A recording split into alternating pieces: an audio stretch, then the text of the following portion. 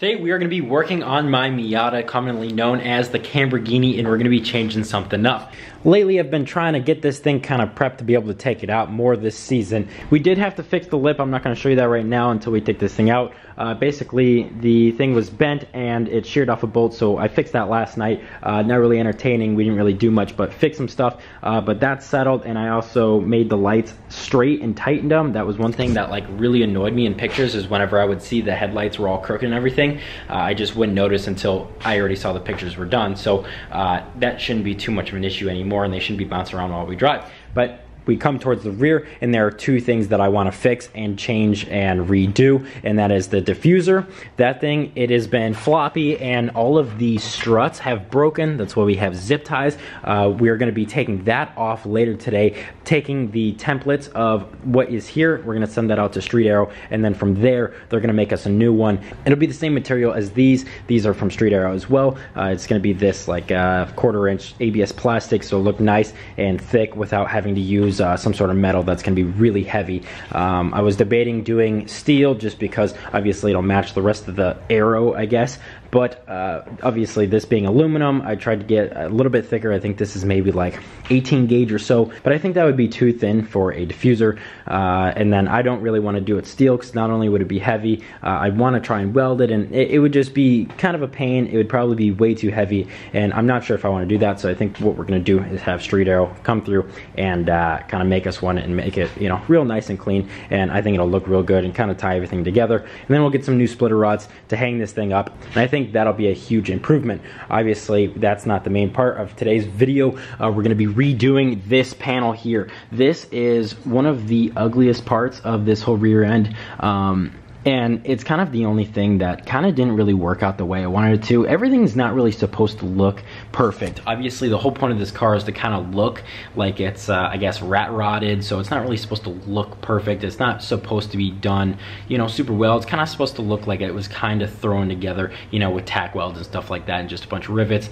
That's kind of the style I was going for, with all the holes being in here from trying to do the taillights you know, several years ago, and then just it being the 22 gauge, it's super flimsy. And so we're going to be replacing this today. We're going to try and make it out of a much thicker material. I got this here. I have no idea how thick this is, but it's probably 1/8 inch thick or so. It's pretty hefty, and I'm thinking what we're going to do is we're going to use these same bolt holes to mount it, but from there we'll be able to bend it and it will keep the shape, so that way we don't have to try and you know, make it fit in here. We'll just make it real close to where it wants to be, and from there we'll just bend the piece of metal and it'll keep the shape. It is going to be heavier than this, but honestly weight isn't exactly, you know, a problem with this whole thing. So hopefully we're going to try and clean this up a little bit, and you know, eventually it'll get the same patina as the rest of the stuff, just like the flares did whenever we first got those. So it'll match and everything, and I think it'll be much better, and it won't be nearly as hack as the rest of this, because I feel like this is probably one of the worst things on this car. Anyways, I'm gonna have to start taking this apart. I think I got to take off the wings so that way we can lift up the trunk all the way. We'll unbolt this, use this as a template, maybe put it on cardboard, from there get it perfect, and then we'll transfer it over to the metal, cut that out, and hope to God everything lines up and matches, because I pretty much have one go with that thing.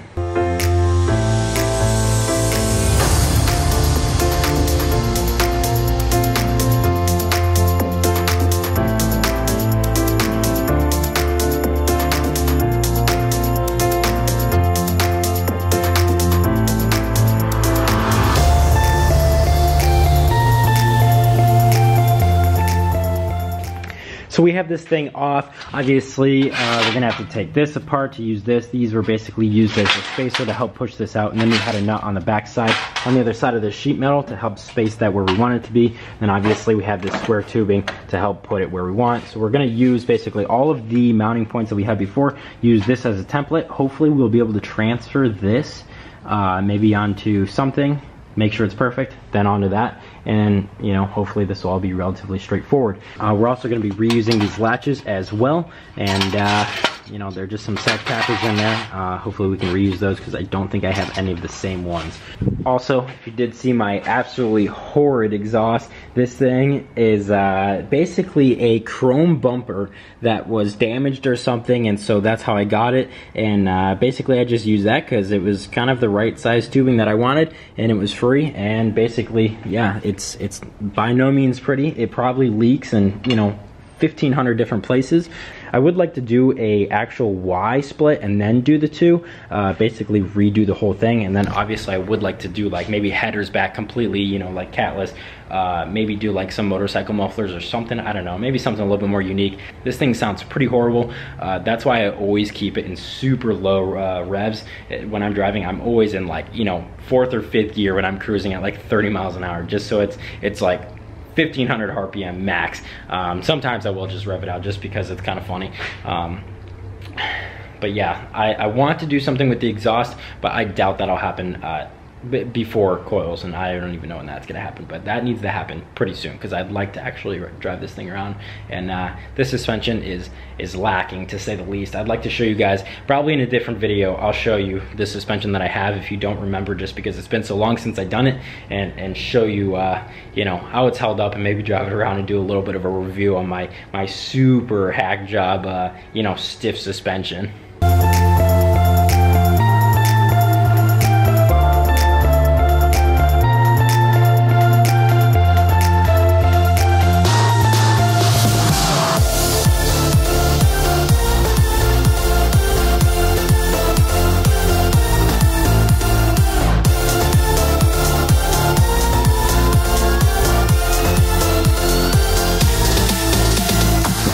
It has been quite a while since we started working on this project, and I wasn't able to get it completely finished because the hole saw that I got was for wood. I figured I could at least drill a couple of holes with it.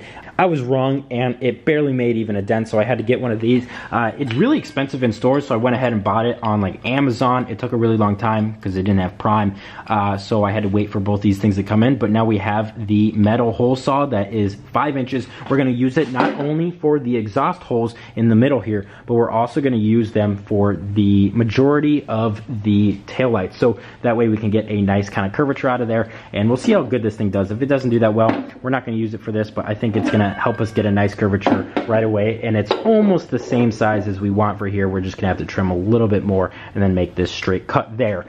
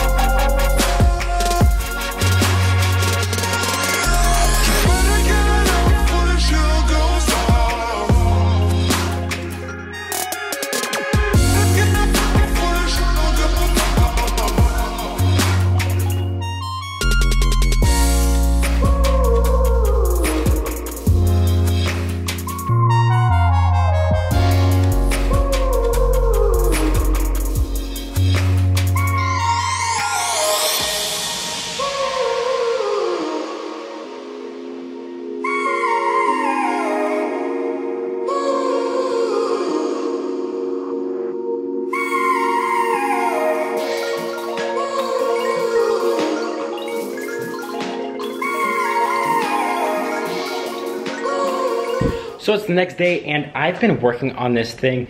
Basically, I've been using a hammer and some other stuff I have around here to help bend this into shape. I've done a little bit since you've last seen this. I filed down a lot of this. Sadly, I wasn't able to get these surfaces completely round. We will maybe try and make that perfectly round at some point, or maybe do some kind of thing there. I'm not sure. It's too bad that those hole saws didn't work out. That side, I'm not working on it right now, but this one you can see it's kind of bent into shape. It's going to be held up a little bit more, but you can see that it's really getting there. And we started to bend this here, and then I started to bend this corner in too, because that's bent up a little bit. So obviously, you know, I'm not super good at metalworking by any means, and so far it's turning out pretty damn good, but it's gonna take a lot of finessing to try and make this thing fit as good as possible. We're also gonna have to do some trimming up here, most likely, just because as we bend that in, it's kind of coming up as well, so we're gonna have to trim that down, I think. But other than the filing and basically going over the whole thing, sanding it, really the only thing I've been doing is kind of just trying to hammer this into place. And I don't think I'm going to try and make it perfectly round. I think I'm almost going to make it kind of have, you know, a bend every once in a while. And I've really just been using this angle iron, and I'll hit it right in the crease there just so it bends it right there. I was trying to bend it on the floor, but I kept wanting to bend right here. Obviously that's because where the least amount of material is, and so I was having some trouble with that, but this is working out pretty well. It leaves a little bit of marks, but so far turning out pretty damn good. It's just gonna be a lot of finessing and some trimming to try and get this to look as good as possible. And I don't think we're gonna get it there in this video. At some point I might try and, you know, take it all apart, make it perfect, but it is gonna be a lot of work to try and make this thing be basically perfect. This is pretty difficult, but I think it's gonna end up looking a lot better than the old one did in the end.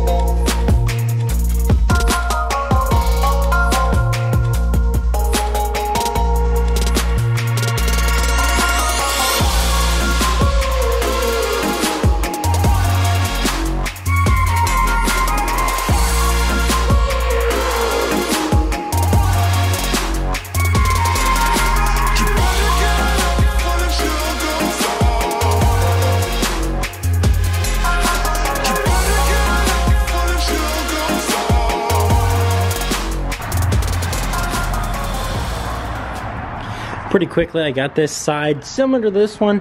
Again, we are having some fitment issues. I hope that whenever we put these bolts in here with these spacers, we can help suck that in, but I think we are gonna have to do some trimming here.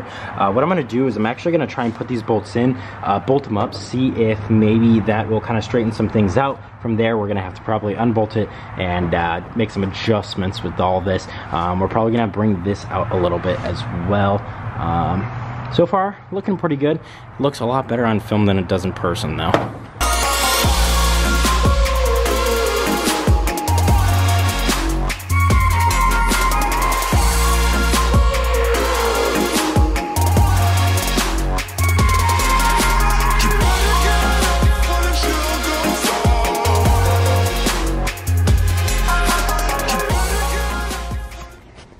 After quite a bit of tweaking, I finally got this rear panel where I'm at least happy with it, where I can leave it for now, move this thing over to my house and let it sit for a little bit until we finally get some legit coilovers for this thing. I haven't mentioned this yet, but I'm not really gonna be touching this thing until we get legit coils for this thing, because I have some serious rubbing issues in the front. I'm rubbing the inside of the sidewall on my tire on the shock tower, and pretty much there's not a whole lot I can do. I can't really clearance it without kind of messing up some structural stuff, and so I really just need to get some legit coils, and that's probably not gonna happen until probably after this Cressida is finished. So I'm pretty much just gonna bring it over there, leave it there for a little bit. We might take it out maybe here and there a little bit. At least we have this to where it's looking pretty good. I have this sitting in a relatively good position. It looks about as good as the other one did right now, I would say, where this one looks better overall. It looks cleaner. I'm sure on film and from further away, it really doesn't make a whole lot of difference. But overall, with some more tweaking, some more metal work, and a little bit more adjustment in just kind of the position and getting it to fit a little bit better, this is gonna be so much better than the old one. It's just so much cooler, and just, I don't know, I feel like it fits a lot better. And we kind of have it like press fitted up against here, so it's nice and flush. We are gonna have to do a lot more trimming, tweaking, and stuff like that whenever we truly wanna get this thing finished up. But in the meanwhile, I'm gonna start working on getting some coils for this thing, and then we are also going to be getting a new diffuser for this thing made by Street Arrow, and then from there we're gonna have to just try and get this, we're just gonna try and clean this thing up a little bit with some nicer splitter rods and stuff like that. So anyways, I wanted to touch on this thing a little bit, but I really need to focus on the Cressida, and I hope you guys can understand that. We are gonna be having more videos on that thing out soon. We have some major progress, and I'm really hoping to get this thing in paint as soon as possible. possible. As for this thing, it is looking pretty good. It's pretty well shaped and fitting a lot better than it was. If you remember, this side was sagging down. Basically, I just kind of widened the holes a little bit, put some washers, made it sit where I wanted it to sit, tightened it up, and it looks a lot better. Overall, everything looks pretty good, and I'm happy with it for now, but we are gonna do more adjustment later on.